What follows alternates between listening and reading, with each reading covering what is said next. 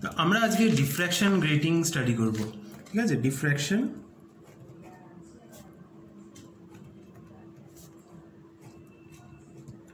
তো আমরা আগের দিন মাল্টিপল স্লিটস ডিসকাস করেছিলাম।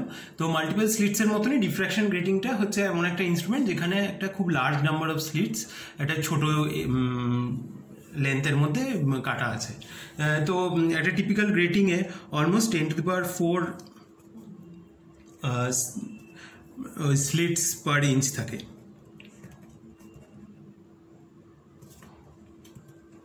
ঠিক আছে, ওই এন এর ভ্যালুটা 10⁴ স্লিটস পার ইঞ্চ। তো 1 ইঞ্চ লম্বা একটা ইয়ে নিই, তাহলে সেটার মধ্যে 10⁴টা কাছাকাছি স্লিটস থাকে। ঠিক আছে, তো এবার তো আমরা কি দেখেছিলাম যে মাল্টিপল স্লিটসের ক্ষেত্রে তো আমাদের ওই প্রিন্সিপাল ম্যাক্সিমাম দেখা যাচ্ছিল, আর যত আমরা এনটা বাড়িয়ে দিচ্ছিলাম ওই প্রিন্সিপাল ম্যাক্সিমামের ইন্টেন্সিটিটা এন স্কোয়ারের সাথে প্রপোর্শনাল ছিল। তো ওই সিঙ্গেল স্লিটের যে ইন্টেন্সিটি সেইটার ইন্টু এন স্কোয়ার ছিল হচ্ছে আমাদের প্রিন্সিপাল ম্যাক্সিমামের ইন্টেন্সিটি। আর সেই প্রিন্সিপাল ম্যাক্সিমামের কন্ডিশনটা কী ছিল?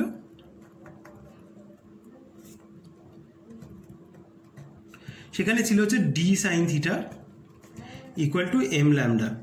ঠিক আছে, এটা আমরা পেয়েছিলাম ওই গামা ইকুয়াল টু এম পাই বসিয়ে। তো গামা হচ্ছে পাই D sine theta by lambda. তো সেইটা থেকে আমরা এটা পাচ্ছি যে D sine theta equal to M lambda. ঠিক আছে, তো এইবার আমরা এখানে দেখতে চাই, ফার্স্ট যে জিনিসটা দেখতে চাই সেইটা হচ্ছে যে আমরা যদি লাইটের কালারটা অল্প একটু চেঞ্জ করি আর আমরা যদি mth অর্ডার ম্যাক্সিমামটা দেখতে পাচ্ছিলাম, তাহলে ওই কতটা অ্যাঙ্গেল চেঞ্জ হবে ওই নতুন কালারের ওই সেম অর্ডার ম্যাক্সিমামের জন্য। তো সেইটাকেই বলে হচ্ছে অ্যাঙ্গুলার ডিসপারশন।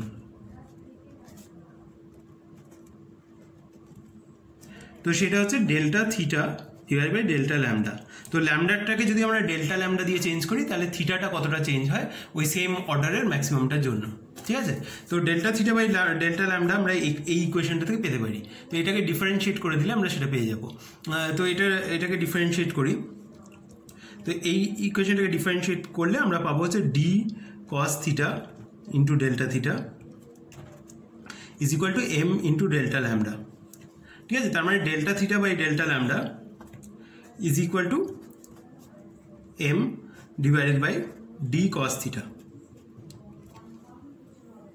ঠিক আছে, তো আমার ডি সাইন থিটার ভ্যালুটা এম ল্যামডা আছে, তো সেখান থেকে আমরা ডি কস থিটাটা খুব সহজে বার করতে পারি। তো সেইটা হচ্ছে M divided by square root of D square minus M lambda whole square. ঠিক আছে, তো এইটা আমাদের অ্যাঙ্গুলার ডিসপারশনটা দিচ্ছে। তো এবার আমরা ধরে নিচ্ছি এমন একটা রেজিম যেখানে এই D টার্মটা D is much much greater than M lambda. ঠিক আছে, ল্যামডাটা ওই লাইটের ওয়েভলেন্থ যেটা অলমোস্ট 500 ন্যানোমিটার এই অর্ডারের। তো এবার তো ডিটা টিপিক্যালি ডিটাও ছোটো কিন্তু অতটাও ছোট নয়। তো এটা অ্যাজিউম করা যেতে পারে যে D square much much greater than M lambda whole square, বা even D is much much greater than M lambda. ঠিক আছে, তো সেইটা যেই রেজিমে ভ্যালিড সেই রেজিমে আমাদের delta theta by delta lambda সেটা হচ্ছে ইন্ডিপেন্ডেন্ট অফ ল্যামডা, সেটা M by D which is independent of lambda.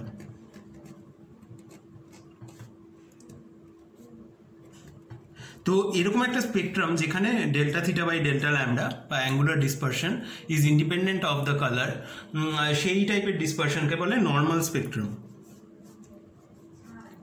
ঠিক আছে, এই ব্যাপারটাকে হলে তাহলে এটাকে বলে নর্মাল স্পেকট্রাম।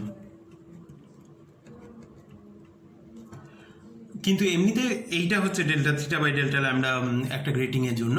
আর সেটাতে আমরা দেখতে পাচ্ছি যদি আমাদের ল্যামডাটা বড় হয়, তো ল্যামডাটা বড় হলে এই ডেল্টা থিটা বাই ডেল্টা ল্যামডাতে ডিনোমিনেটরে একটা জিনিস আছে যেটা বড় আর সেটার সামনে মাইনাস সাইন আছে, তার মানে ওভারঅল ডিনোমিনেটরটা ছোট, তার মানে ওভারঅল জিনিসটা বড়।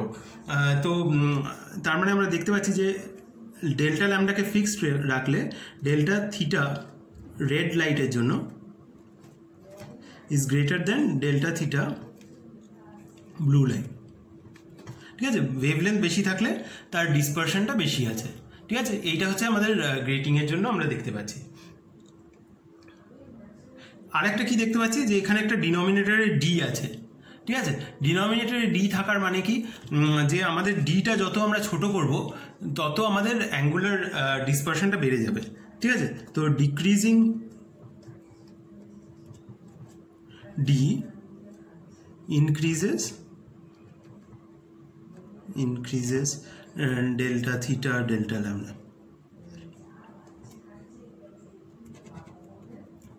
Delta theta delta lambda. ঠিক আছে, তো সেটার মানে কি যে আমাদের যদি খুব কাছাকাছি স্পেস দুটো লাইন থাকে, যেমন ওই সোডিয়াম ভেপার ল্যাম্প নিয়ে তোরা হয়তো এক্সপেরিমেন্ট করেছিস, তো সেখানে দুটো কাছাকাছি লাইন থাকে যেগুলোর ওয়েভলেন্থগুলো খুব কাছাকাছি। তো সেইটাকে যদি কোনো একটা গ্রেটিং সেগুলোকে রিজলভ করতে পারছে না, আমরা যদি ডিটাকে কমাই বা নাম্বার অফ স্লিটসটাকে বাড়াই, তাহলে হয়তো সেই নতুন গ্রেটিংটা সেটা করতে পারতেও পারে। কেননা ওই যদি ডিটা কমানো হয় তাহলে ওই দুটো ওয়েভলেন্থের মধ্যে কতটা গ্যাপ সেইটা বাড়ে। ঠিক আছে, কেননা ডিটা ডিনোমিনেটরে আছে। ঠিক আছে, তো decreasing D increases delta theta by delta lambda. ঠিক আছে, তো এইটা হলো আমাদের অ্যাঙ্গুলার ডিসপারশনের কথা। এরপরে আমরা রিজলভিং পাওয়ারের কথা বলবো। ঠিক আছে,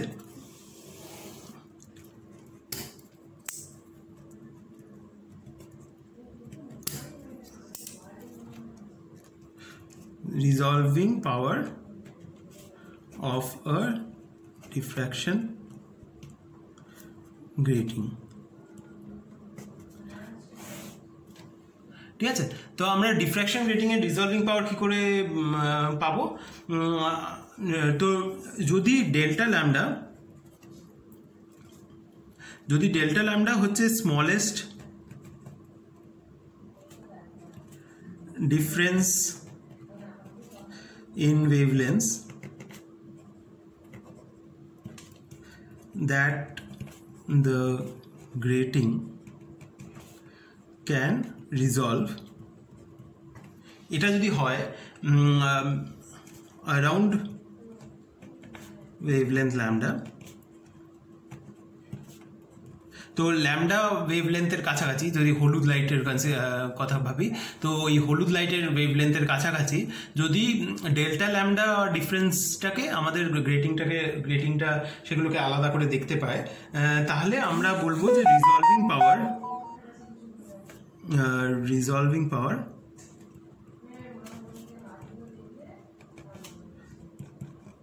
is equal to lambda divide by delta lambda. ঠিক আছে, এইটা হচ্ছে আমাদের রিজলভিং পাওয়ারের ডেফিনেশন। তো এরপরে আমরা এটা কি করে ক্যালকুলেট করব? এবার আমরা আবার সেই পুরনো র্যালিস ক্রাইটেরিয়ানটায় ফিরে যাব।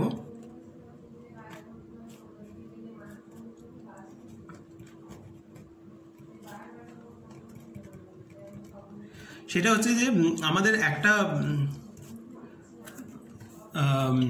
ওয়েভলেন্থের জন্য যে ম্যাক্সিমামটা, সেটা ওই নিয়ার বাই ওয়েভলেন্থটার যেটাকে কম্পেয়ার করতে চাইছি সেইটার করেসপন্ডিং মিনিমামটার সবথেকে কাছে যখন আসবে তখন আমরা বলবো ওই দুটো লাইন হচ্ছে, দুটো কালার হচ্ছে ক্রিটিক্যালি রিজলভড। হ্যাঁ, তাহলে আমরা ধরে নিচ্ছি যে principal maximum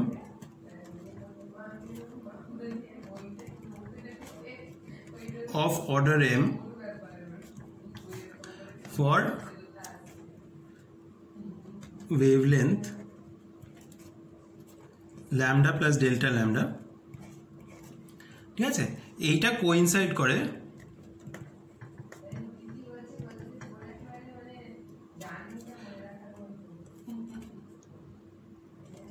secondary minimum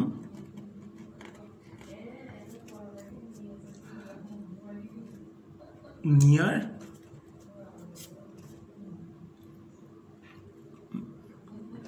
mth order principal maximum for wavelength lambda। ঠিক আছে, তো আমাদের র্যালি ক্রাইটেরিয়ানটা আরেকবার বলে দিই। র্যালি ক্রাইটেরিয়ানটা হচ্ছে যে আমাদের ল্যামডা প্লাস ডেল্টা ল্যামডা কালারটার জন্য যে প্রিন্সিপাল ম্যাক্সিমামটা আছে সেইটা তার ওই mth অর্ডারের যে প্রিন্সিপাল ম্যাক্সিমামটা সেইটা ল্যামডার জন্য mth অর্ডারের প্রিন্সিপাল ম্যাক্সিমামের কাছের যে সেকেন্ডারি মিনিমামটা সেইটার উপরে লাই করলে আমরা বলবো যে দুটো লাইন হচ্ছে ক্রিটিক্যালি রিজলভ। ঠিক আছে, তো সেইটা কোন ডেল্টা ল্যামডার জন্য হবে সেইটা আমরা দেখে আমরা রিজলভিং পাওয়ারটা বার করতে পারবো।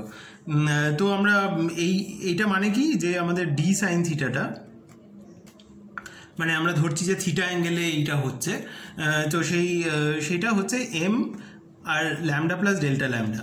ঠিক আছে, তো ল্যামডা প্লাস ডেল্টা ল্যামডা কালারের জন্য প্রিন্সিপাল ম্যাক্সিমাম mth অর্ডারটা এখানে হবে। ঠিক আছে, আর অন্য কালারটার জন্য D sine theta prime equal to M ল্যামডার জন্য এইটা হচ্ছে প্রিন্সিপাল ম্যাক্সিমামটার কন্ডিশন। ঠিক আছে, এই ল্যামডা কালারটার জন্য প্রিন্সিপাল ম্যাক্সিমামটা ওই সেম অ্যাঙ্গেলটায় হবে না, একটু আলাদা অ্যাঙ্গেলে হবে। তো তার কাছাকাছি সেকেন্ডারি ম্যাক্সিমামটা কোথায় হবে? তো সেকেন্ডারি ম্যাক্সিমামের জন্য কন্ডিশনটা হচ্ছে এন ডি সাইন থিটা হচ্ছে, এটা হচ্ছে ইন্টিজার মাল্টিপল অফ ল্যামডা, তো এটা হচ্ছে পি ল্যামডা। ঠিক আছে, তার মানে এইটাকে আমরা ঠিক আছে, এটা হলো এটা হচ্ছে সেকেন্ডারি মিনিমাম। এবার পি এর উপর কি রেস্ট্রিকশন? পিটা যেন এন এর মাল্টিপল না হয়, যাতে এনটা কেটে গিয়ে এটা এরকম টাইপের কন্ডিশন যেন হয়ে না যায়। তো সেই জন্য পি ডিভাইডেড বাই এন এটা যেন ইন্টিজার না হয়। ঠিক আছে, এইটা হচ্ছে আমার পি এর উপর কন্ডিশন। তো এটা করলে আমরা কি পাচ্ছি যে আচ্ছা এই লাইনটাকে আমরা যদি এন দিয়ে মাল্টিপ্লাই করি তাহলে কি পাচ্ছি? আমাদের N D sine theta prime হচ্ছে এন এম ল্যামডা।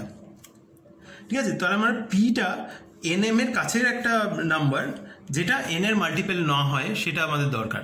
ঠিক আছে, তো আমরা এইটাকে যদি এরম করি এন এম প্লাস 1 ল্যামডা, তো সেইটা যদি আমাদের থিটার জন্য হয় এন ডি সাইন থিটা, তো এই থিটাটা আগে আলাদা হয়ে গেছিলো, সেটা সেম করার জন্য আমরা করলাম হচ্ছে এন ডি সাইন থিটা হচ্ছে এন এম প্লাস 1 ল্যামডা। তো এইটা একটা সেকেন্ডারি মিনিমামের কন্ডিশন, কেননা এইটা একটা এন দিয়ে মাল্টিপ্লাই, এখান থেকে একটা এন ফ্যাক্টর আউট হবে না। তো এখান থেকে এটাকে আমরা যদি এরকম এনটাকে দিয়ে ডিভাইড করে দিই তাহলে আমরা পাবো হচ্ছে D sine theta is equal to M plus 1/n lambda. ঠিক আছে, তো আমরা কি পেলাম যে এই ওয়েভলেন্থ ল্যামডার জন্য সাইন মানে থিটার ভ্যালু এই পার্টিকুলার থিটার জন্য একটা সেকেন্ডারি মিনিমাম পেয়েছি। আর এইটা বলেছিলাম যে ডি সাইন থিটা করলে M lambda plus delta lambda, তো ল্যামডা প্লাস ডেল্টা ল্যামডা কালারের জন্য একটা প্রিন্সিপাল ম্যাক্সিমাম, আর এই সেম থিটার জন্য একটা সেকেন্ডারি মিনিমাম পেলাম। তো এই নিয়ার বাই সেকেন্ডারি মিনিমামটা মাইনাসও নিতে পারতাম, মাইনাস নিলে কি হতো এইটার সাথে এটা ম্যাচ করানো যেত না, কারণ এইটা ডি সাইন থিটার সাথে এম ল্যামডার থেকে একটু পজিটিভ জিনিস অ্যাড করা হয়েছে, এদিকেও আমরা পজিটিভ নিয়ারেস্ট জিনিস নিতে গেলে ওই এন এম প্লাস 1 নিতে হবে। ঠিক আছে, তো পি এর ভ্যালু এন এম প্লাস 1। ঠিক আছে, তো এইবার আমরা কি করব,